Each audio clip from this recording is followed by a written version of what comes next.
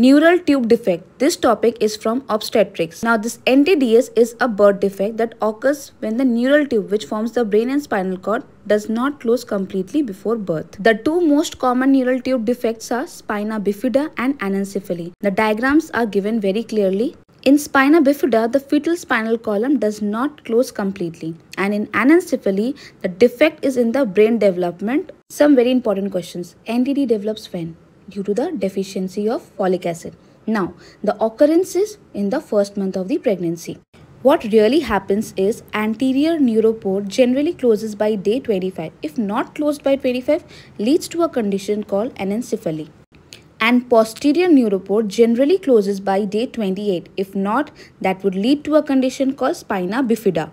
What happens in Anencephaly? There is the absence of the cranial vault, that is जो skull का ऊपरी भाग जो टॉप होता है वो नहीं रहता, absent होता है.